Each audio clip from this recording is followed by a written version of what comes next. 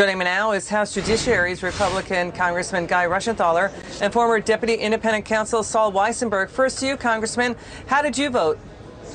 Liz, first, thanks for having me on. Always appreciate it. As always, call me Guy. And let me just say this. I want to unequivocally state that what happened last Wednesday was wrong. It was unacceptable. It was un-American. And those that broke the law should be held accountable. I've condemned political violence all summer long, and I'm condemning it right now. Now, as for the vote today, Liz, I voted no on impeachment. Hi, Beth in New York. And it's very simple why I did it. I did it because the nation needs healing right now. We need to come together.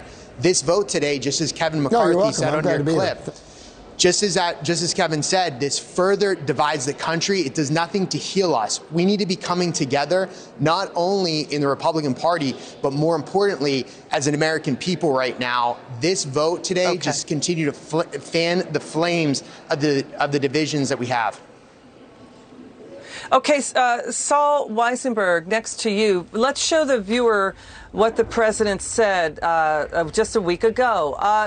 Saul, they voted to impeach. 10 Republicans, led by Liz Cheney, voted to impeach. The president made statements, if you don't fight like hell, not going to have a country anymore. We're going to walk down to the Capitol. You can never take back the country with weakness. You got to take it back with strength. Is that enough for the Senate to convict him on?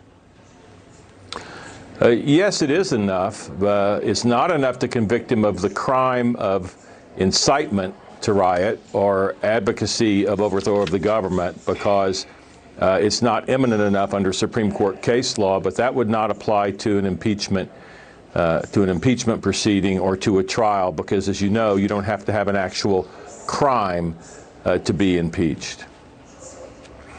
Okay, so back to you, Congressman. Senator Mitch McConnell now saying it won't go to the Senate until the day before the inauguration.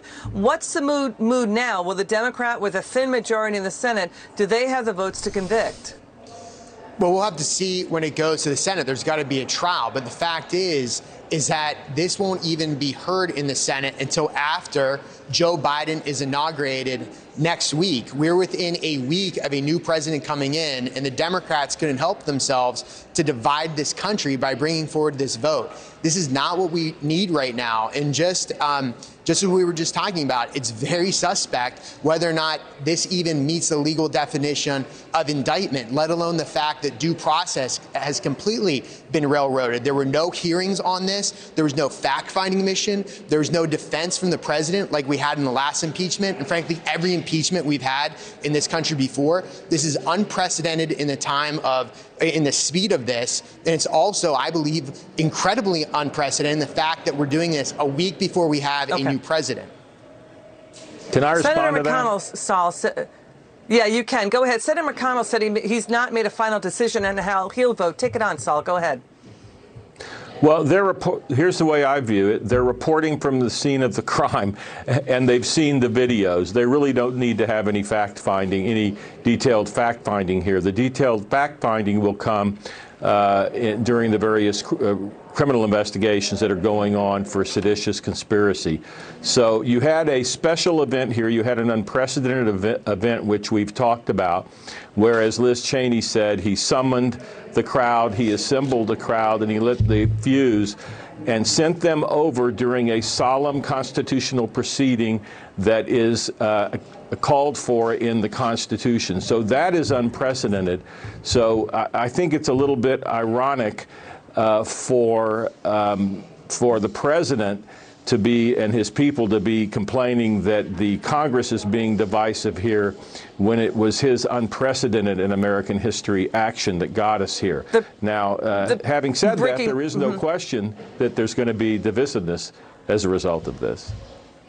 Okay, we're just getting breaking news. The president is putting out now a YouTube statement saying, please, no violence, stop the violence. Okay, let's watch the action today. Let's listen to what happened on the floor. He must go. He is a clear and present danger to the nation that we all love.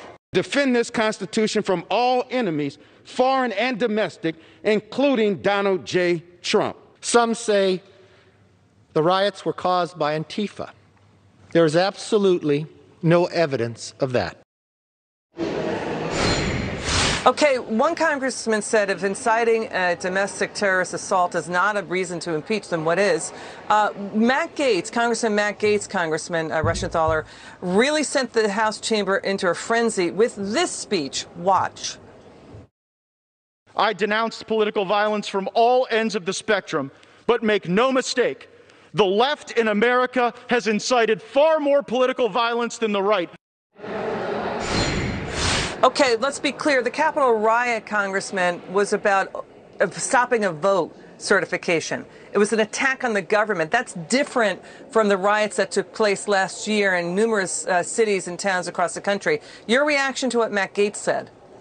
I would have to say, look, mob violence is mob violence. Just as Matt Gaetz said, it doesn't matter where the ideology might fall on that mob. It's still violence. It's still wrong, it's still unacceptable, and we need to condemn it. I condemn the violence that we saw from Antifa all summer long. I don't know of any mainstream media outlet that was asking Democrats to condemn that violence.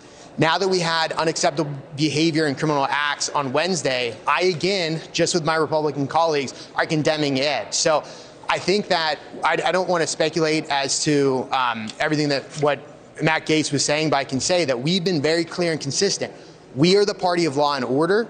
We have been consistent in calling out violence. I wish my Democrat colleagues would have been consistent during the summer when Antifa was burning cities and businesses to the ground. Okay. Again, we've been covering that when they started.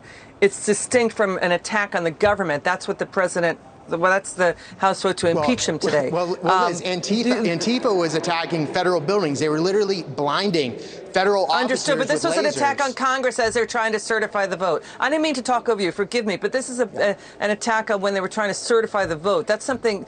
That's another next level up. I hear what you're saying. Attacks, Liz, and so have my Republican colleagues. Okay. We've been incredibly consistent. Heard you. It was wrong Wednesday. Okay, and it was wrong all summer long.